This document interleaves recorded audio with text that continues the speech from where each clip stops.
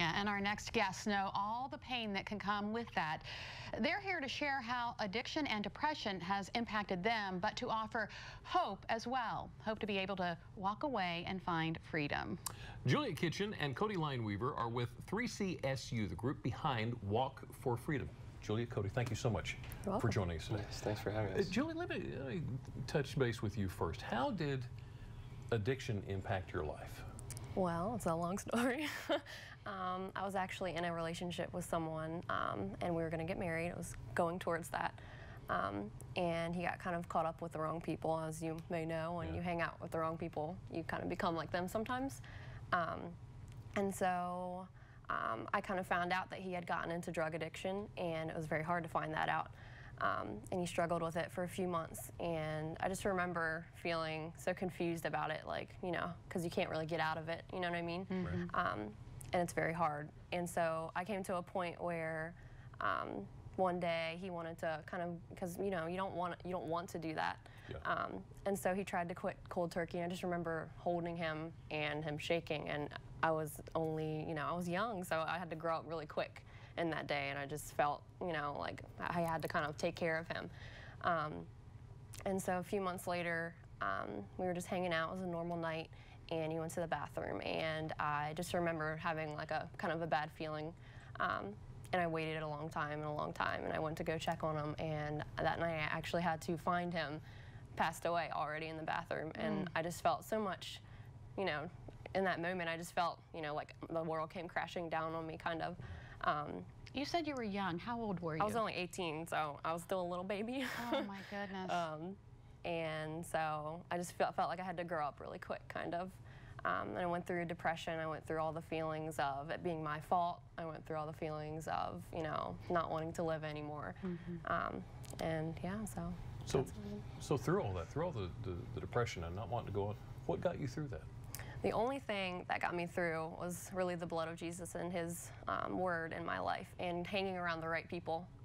Because if I could have hung around people who were also sad and also, you know, and I would have stayed in that. But by hanging around people who are going to lift me up and were going to, you know, push me to move on and to move forward and to grow, that's really what saved my life, and it was only because of Jesus in my life.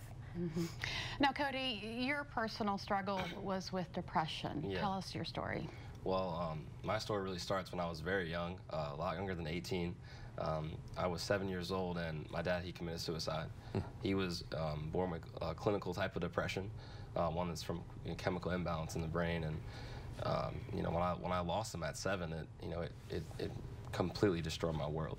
And you know, I didn't have much to look forward to, and it made me not trust people. And I developed depression my own self, and just became very bitter. And it wasn't until many years later, I first came to 3C, and that's the church I go to now, and that's when I was introduced to, you know, what Jesus did on the cross, and how he, you know, he died on there so I could be set free and find freedom. And that's really what connected with me. And it was like Julia talked about, being connected with people who, you know, who would lift me up and help me through that stuff. Because at that place when you've lost someone so close to you, and you know, through something that's so hard to even process at that young age, you know, you're broken, and you know, you need something to heal you, and that's, you know, Jesus was the only thing that could do it. Something bigger than you. Yeah, absolutely. So you found your freedom through God. Yeah.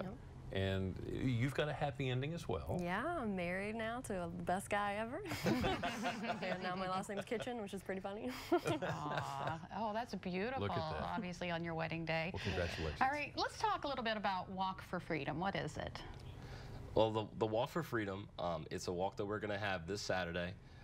We're having registrations from 12 to 1 outside of Holloway Hall at the Salisbury University campus.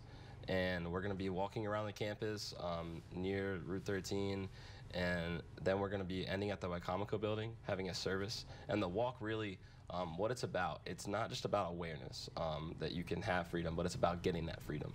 You know, because we're a collective of people who have been through a multitude of things. You know, even between me and Julie, you see addiction, you see depression, you see suicide, you see hopelessness, and you know, really what Walk for Freedom is about is getting to that freedom.